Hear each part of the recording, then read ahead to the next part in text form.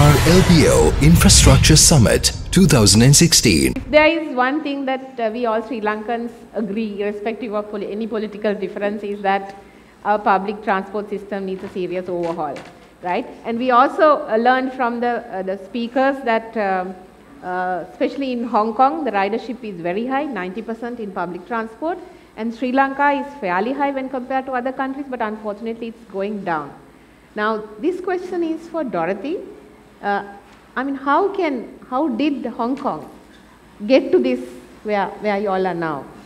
And that, so that we can take learnings from that. And then I will put question to the rest of the audience as well. Okay. Yeah, all right. Well, actually, I must say that when I was working in the transport department in Hong Kong for the past 30 years, it was a struggle between the 1970s and the 1990s to do that.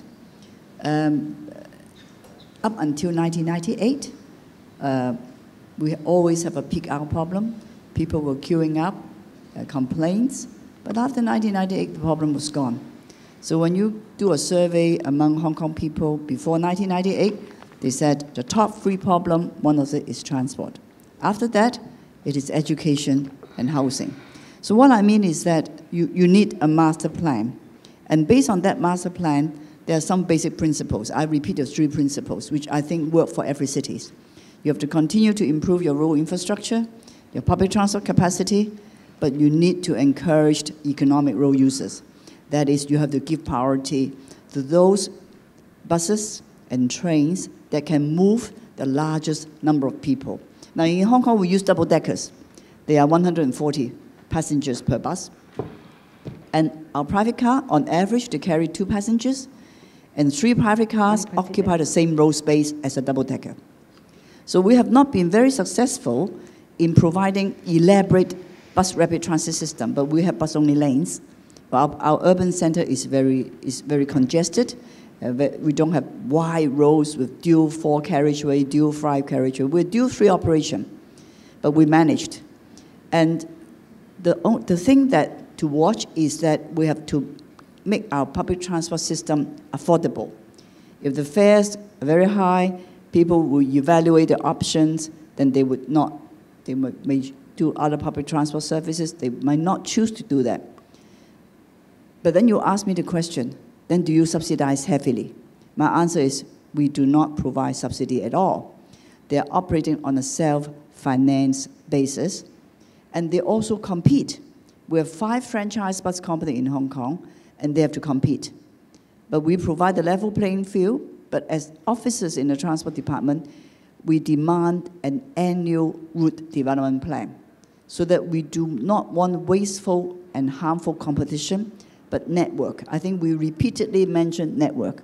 If you find that your journey is convenient, I can get out from home, I can get onto a minibus, and that minibus took me to the railway station. I don't need my car, and from the railway, it's 3 minutes per station in the Hong Kong case. So if you travel 5 stations, it's 50 minutes, you will be on spot on your destination. So that's how we operate. But we do have a peak hour problem now with our railway. It's always very costly to try to cater for the peak of the peak 50 minutes. So I heard talking about flexi time, how we can spread the travel. But we do make some mistake when we talk about flexi time. We said if you travel on our railway between 7:45 and 8:15, you have to pay a higher fare. So everybody screamed that you are punishing us, you raise the fares. So we said that now we have to do it on the reverse. That means if you do not travel during that period, we give you a discount. It's actually the same thing, but it's the way that you expressed. And you do have a lot of public comments and criticisms, but don't be offensive. They are for good intention. And if you listen, you start planning and work hand in hand. And if the community is convinced, like what we do, that public transport should receive priority, then it's already, a good job done. And that's why I mentioned white paper. Okay. Before we have a white paper, before we sort of have this megapolis plan for the Western Colombo region, we present a plan, we do a green paper, and we ask everybody, including academics, professionals, politicians, the community, the users, is that what you think should help Hong Kong moving? And they don't disagree. They said, we understand, we have to do it. But you better do it fast. And you better do it logically so that you know, during the process of change, you reduce the pain. It's actually painful. Every new scheme we introduce, for the first 2 weeks, a lot of complaints, fine-tuning and adjustment, and we have to overcome that. So we have advisory committees, we have district advisory committees, and we bring them together. So maybe I can stop here, Gaini. Okay. Thank you, Dorothy. I think, Professor Kumarge, you're a strong advocate of public transport. Now, you also mentioned that the public transport utilization is coming down. Would you like to comment on that? Well, now, the public Sorry, Dorothy, I think this question is for Professor Kumarge. I like to comment on my own comment. No, in general. Okay. In general. Yeah. I mean, the challenge for public transport has been there in every country, and I think Hong Kong and Singapore were back in the 70s, decided to go almost in an opposite direction to what other East Asian countries did. And I think it has been proven that they chose the right way. Others have very expensive elevated expressways and so on, even metro systems that are actually not pulling their weight, and they are turning around now. So I think paradigm changes are what actually makes public transport successful. We've seen that around the world. London did it, and I was talking to Ajay, and I think many cities in the US are doing it now. Then South America, we have so many good examples coming from the last 2 decades. So I think Colombo needs to discover its own unique blend of what we need to do for public transport. And there is a comment there, I might as well take that up, which says, why am I advocating buses over LRT? Now, I'm not putting down LRT. What I'm saying is we have nearly 50% of the people on buses right now. We need a solution in 2 to 3 years. We need to manage the road space to accommodate the new economic activity that Colombo and the environments. And the best way to get that is actually to revitalize the buses. That is, the network is there, and that will take. And then the demand management, like even tolling and things like that, or whatever other measures we have for traffic restraint, can be put in there. LRT is good, and we will need that kind of mass rapid transit definitely over the next 10, maybe 20 years. There's no question about that. It is when and it is where. That's the only thing. Front end in that, I think we are putting a lot of money into something that will take a lot of time to deliver, and it will deliver at enormous cost to a very small fraction of the ridership. So it's a matter of prioritizing, and I think to get out of this situation very quickly, see our bus system, whatever we talk about it in terms of its negatives, it's a $500 million industry, and it doesn't receive any subsidy, okay? It's affordable to people, and it works, okay? It may be not what the car user likes, or even the bus user likes, but it is there to improve. So I think that building block needs to be taken up and done. Okay.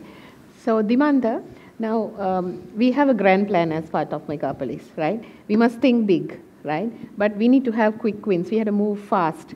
Now, especially in terms of, because as part of your Megapolis plan, you have a bus improvement plan as well. So, could you please elaborate on the journey? Because it's a journey, it's a long journey. We have to think long term, like Ajay mentioned, Okay, would you like to talk about that?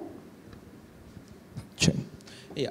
So, I totally agree that we need to, and our plan has the improvements on the buses. It's about how we do it, and do we do it for the whole bus systems, or do we find separate corridors to improve?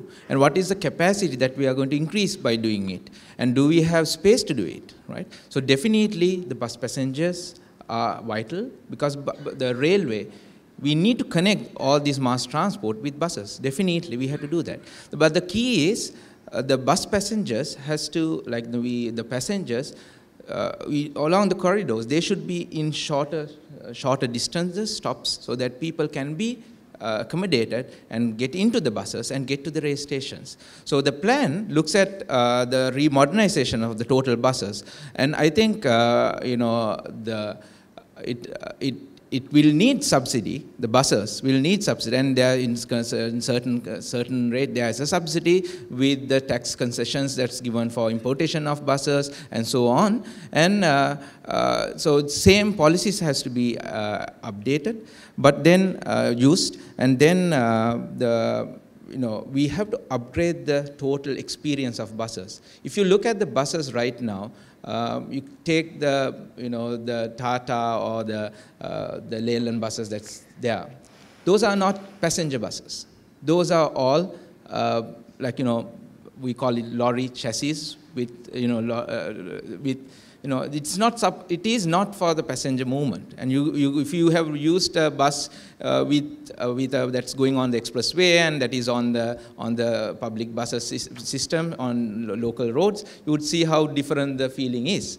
Right? So that's why we have to upgrade it, get to a situation where the people have the quality of transportation through buses to get there. So that is something that we are going to work on, and we have already started negotiation with the talks with the Western Province Transport Authority, CTB, NTC, to use the bus system, expand the bus system, and use the expressways to have a better mobility with the centers, and also to go to this bus modernization with incorporating the existing bus users. We have to think about and I think what Professor Kumarage mentioned was about the Sahasara. And it is a great concept. And I think this is Sahasara, even it is said as a prepaid car system. It is another way of restructuring the buses.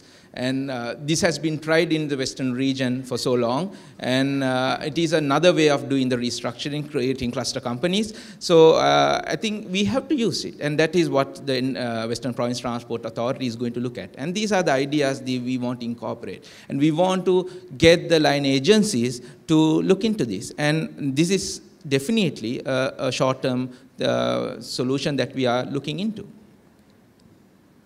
Okay. I think Ruan and Ito was very quiet, so I'll put this question to Ruan now. Sri Lanka aspires to become a logistics hub. Now with megapolis and port city kicking in, how will that going to help and add to the congestion as well? So as from the industry, how do you think that you need this new plan should kick off so that it will help the industry as well? Yeah,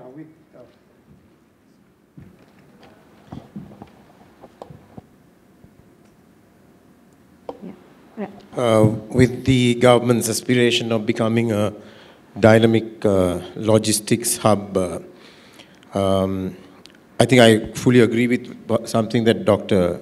Kumarage said. It's about how it should be output driven. It's not about having a great port or an airport. Making Sri Lanka a logistics hub, it's all about connectivity. You need to be able to connect these ports and airports. I notice in the megapolis plan there are the cargo corridors and logistics centers and all that been drawn out. Now, when you talk of connectivity,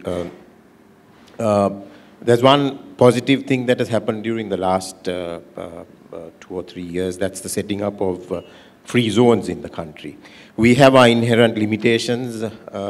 We are a small country, a small domestic market. We don't have large manufacturers here. So you need to attract cargoes from various countries into Sri Lanka to value add. So you need to be able to connect goods between airports and ports. Freight movements become very important. One thing is about sustainability, something that we always talk about, the quality of the hardware, the trucks and all that type of thing. We have very poor quality trucks and much to be desired. So that adds on to cost. Okay. Being in the private sector, running a large logistics company, what our customers want is speed to market. It's always speed to market. If someone is delivering within 5 days, they want to make it 2 days. If they are delivering in 2 weeks, they want to make it 1 week. So we are challenged to deliver to market as within the shortest possible time. So we have to have these transport corridors. It's all about speed.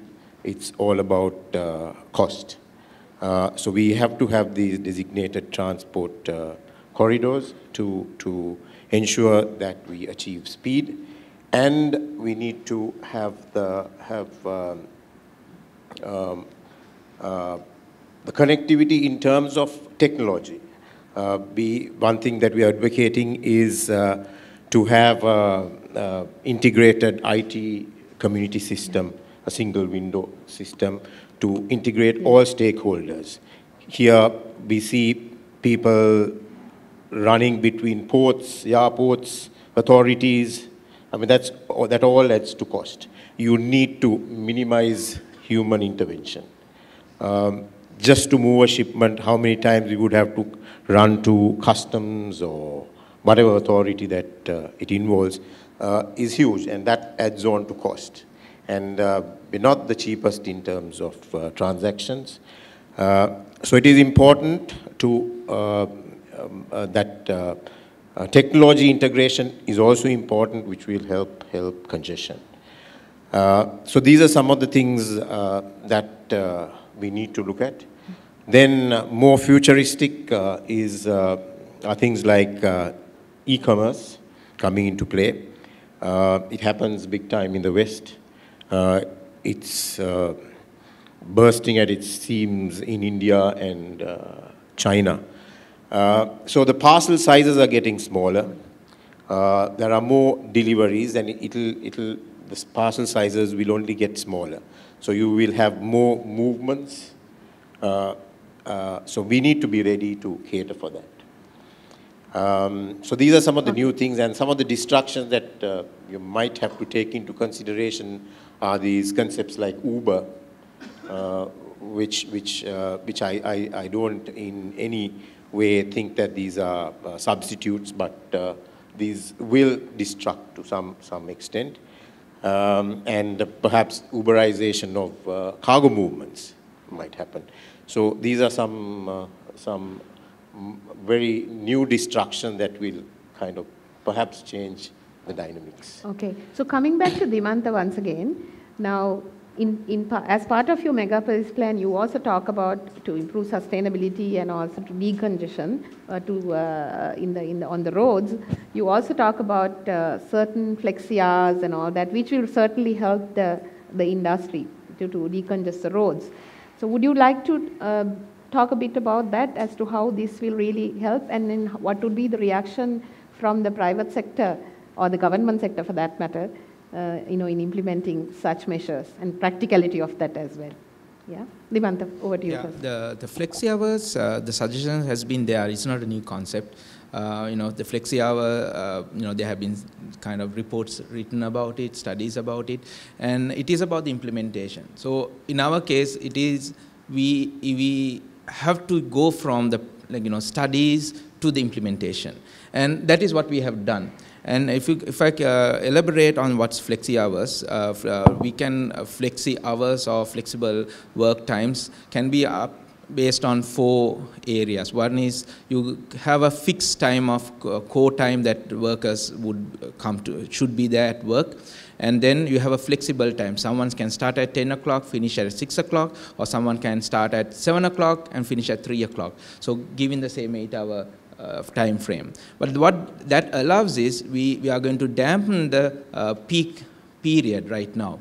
The peak period, then we can, it's spread. We call it peak spreading. So when peak spreading happens, it actually allows to marginally decrease the demand for the peak times, and also it allows, now you can see the buses are competing for this peak time, and that would allow to rescheduling so that the peak time is given for the buses as well. And the second concept is you can have a compressed week, where compressed week is instead of 5 working days, you can have 10-hour working hours for 4 days. That is another concept. Another concept is work from home. And then another concept is part-time work or shift work. So what we want to start with the megapolis is starting with the flexi hours, flexible work times. And then we have engaged with the Chamber of Commerce, and we have a very positive response from the Chamber saying that certain private companies already implement it. And mind you, we can't do it for all the sectors. It has to be selected based on certain management levels, certain industries.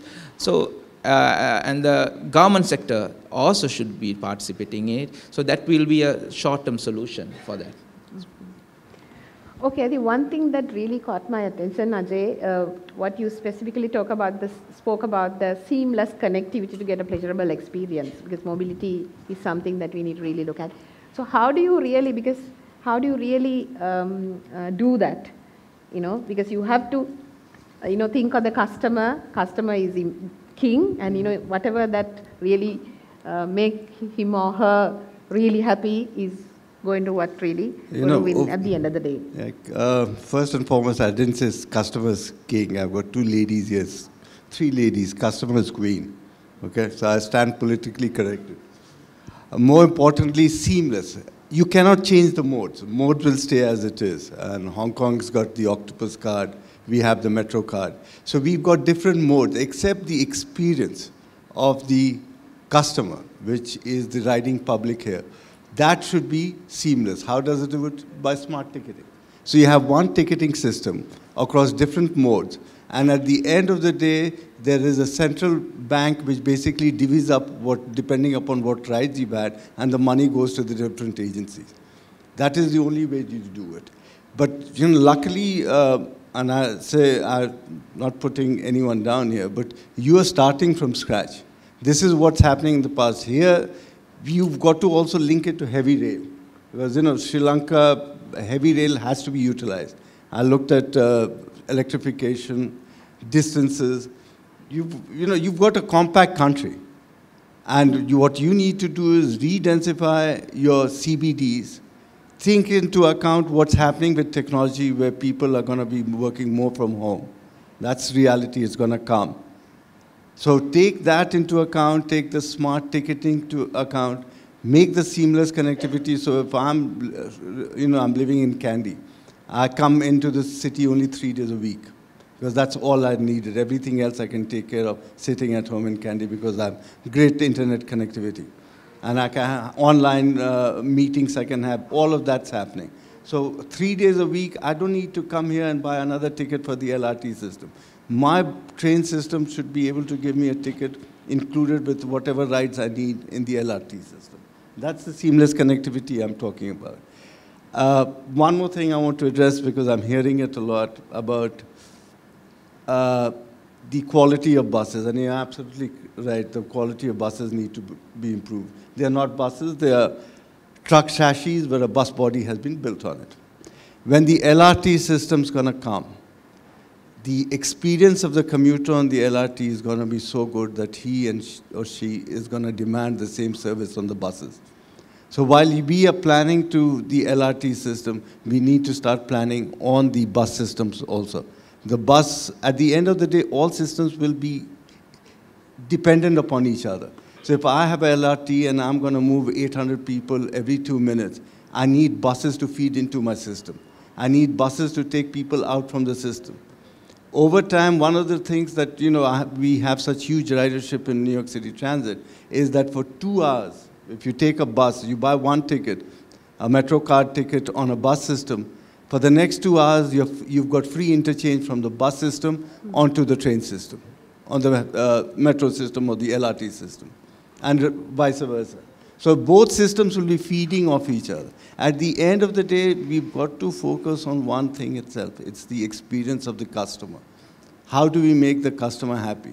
Right now, we are looking at numbers of 50% mass transit, but 50%, I think, mostly are buses. We've got a rail system that is totally underutilized. A rail system that was, going back to your numbers, 1952, it was one of the best systems that we had. We've got to bring that to a state of good repair. We've got to get our buses to a state of good repair. We're going to have a brand new LRT system. Brand new LRT system with a state of good repair for these two systems, this is going to be heaven. And at the end of the day, the more choices is going to be done by the people who are going to ride the system. If we give them the right solutions, they will not use the car. Staying one more minute on this. Bloomberg, who was the mayor for New York, worth at least $10–15 billion. He had his own retinue of, these black, heavy-duty Chevy Armada cars. Never used it. You could see him on the morning 1 and 9 going from his house into his office on New York City. Every morning, you saw him in the morning and the evening. He took mass transit because it made sense. At the end of the day, for any business person, time is money. Yeah. If I'm going to waste 20 minutes sitting there and doing nothing, I'm going to use mass transit and move forward. Yeah, thank you, Ajay. Namali, would you like to? Yeah. There were several questions aiming at RDA. I like to pick only one question considering the time. There was a question that why RDA is abiding with their existing plans and why can't we work together with other plans as abide into one plan. So I must say that as planners, we are very like to do some kind of that plan, abide to work together with all other ministries and have one plan for the benefit of the country. But problem is our government system or ministerial setup fragmented to pieces, especially transport and highways are two ministries. So it is very difficult for us to come into one plan, agree into one plan at many occasions. I think this is a matter of urgency to discuss with the government when they are dividing or allocating ministries. We have to think about the functionalities of those ministries. Now it is a very difficult task for us to handle transport-related issues as highways is coming under some other ministries. So, sorry, I am not in a position to promise you that RDA can abide with the total plan under these circumstances. Thank you, Namali. I think I would now pose this question to Ito because he's been very quiet for some time. Hitachi is known to be last conference also representative was there from Hitachi known for monorail. But I think, do you think Hitachi can provide the solution that the megapolis transportation plan is offering? Yeah, thank you for the opportunity.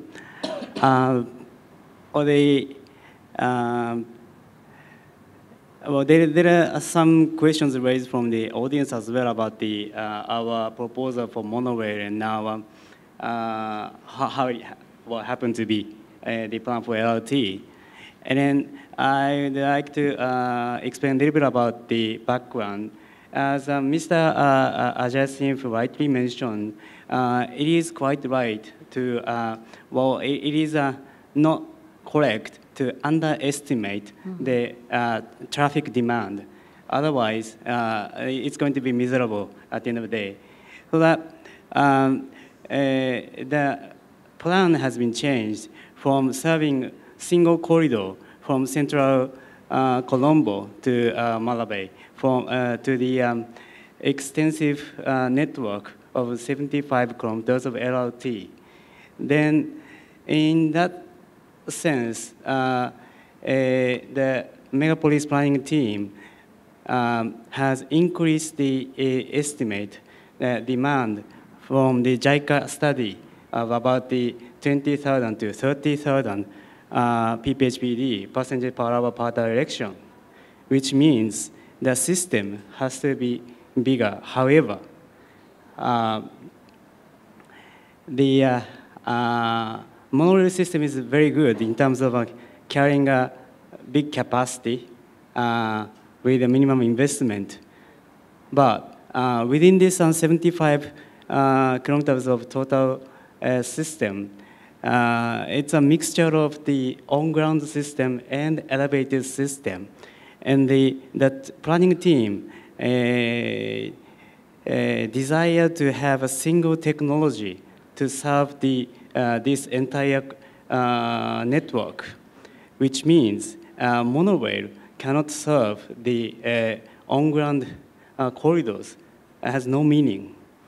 Then it has to be the steel wheel technology. And 30,000, on the other hand, is good enough to be the full-scale MRTS, as Mr. Ajay rightly mentioned. However, the land required, for the MRTS is huge. Then there is a limitation of land in the very narrow space in the central Colombo, that the system has to go through, maneuver through very narrow corridor. This is the benefit, advantage of LRT system. So combine all these together, LRT will be the best solution. And Hitachi is is the only company, at least in Japan, who has the capability to deliver European-based system and also Japanese-based system, because Hitachi has acquired major 2 European companies these days. Last year, we announced the full acquisition of a company now called Hitachi Rail Italy. Answered Breda historically. Yeah, thank you too. I think we haven't finalized the awarding of the contract as yet. Yeah, so that's the basement. That's the background. We are able to deliver. Yes. Yeah. Okay, Dimanta, there is audience question. Do we have a 20-year rolling plan revised every 5 years as Ajay suggested as part of the Megapolis plan? Would you like to comment on that? Which question is the 5-year? Yeah, rolling basis like what Ajay suggested. Yeah, I think no. The master plan. The master plans needs to be revised as it goes along, right? Yes. As it goes along. So master plan, we don't have right now a 5-year plan. After 5-year plan, so that is part. What is the master plans are? Master plan is go for long term, planning. But then this has to be revised as it goes. Yeah. Okay. And I want to touch base on one thing, if I can get 1 minute on. I think Mrs. Siambalapitiya talked about, the roads and how RDA why you are not planning together. I think we have been, this planning process, or the Megapolis plan has been a collaborative effort with all the ministries. So the 6 months period, we have been meeting every month, every week, including the core team of transportation engineers with the CMC, RDA, Minister of Transport, NTC, Western Province Transport Authority, 30 stakeholders, to get their inputs, what their current plans are. And so we have taken what the RDA plans were and ongoing projects were, and then revised some of them. For example, there was elevated road along the baseline road. So that is not in our plan. So because we want to prioritize to have it on for the LRT system. So similarly, so basically we have taken the line agencies' plans into consideration when we develop the plans. The second one I want to show is the working. I saw a question about why do we want to enforce, is the government trying to enforce the working times now? No, it is about choices. People should be given choices, and again here it's a choice. It's not enforcing that you work 10-hour shifts, or it is you should work on these flexible hours. It's a choice that a person can take, and if you can take, there are a majority of people who would want to come. I know I want to touch this if I can get time on the school services, right? Quick one, because I have another question before we close. Because I have seen where the people loitering around the schools, right? People drop students to school and just don't go to work just because the work doesn't start until 8:30, right? So these kind of people can actually go start their work early and leave early. So these are the options people should have, and for the people to make the choice rather than enforcement. Yeah. I think public perceive, normally this question is for you, public perceive that highways are not meant to be for public transport, So how can you really make use, because existing infrastructure is available now. to ease off the traffic congestion? How can we use that and maybe make buses suitable to drive on those? Actually, I have to accept the fact that most of our new rehabilitation have not looked into this. But as I said, next master plan will address this issue seriously, and we are trying our level best to accommodate public transport facilities as well as road safety into road rehabilitation programs when they are doing capacity increments or widening such cases. As Dr. Dimantha mentions, also there are plans to include public transport facilitation, at least at intersections in the new expressway network to come. We have lost not many chances in previously developed expressway network, although earlier we have calculated all development benefits and regional benefits facilitating this and that during the formulation stage. During the construction, due to so many other reasons beyond our control, has restricted us of doing so. As an example, none of these existing expressways interchanges doesn't have bus terminals.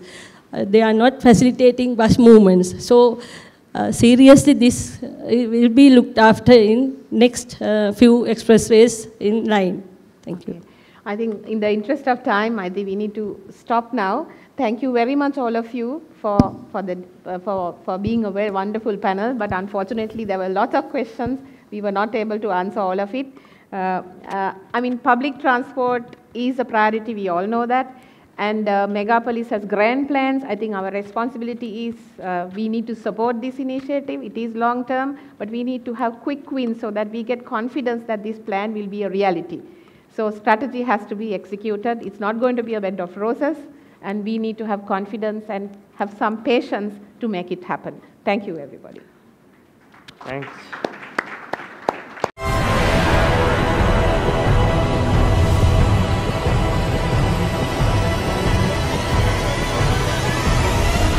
LBR LBO Infrastructure Summit 2016.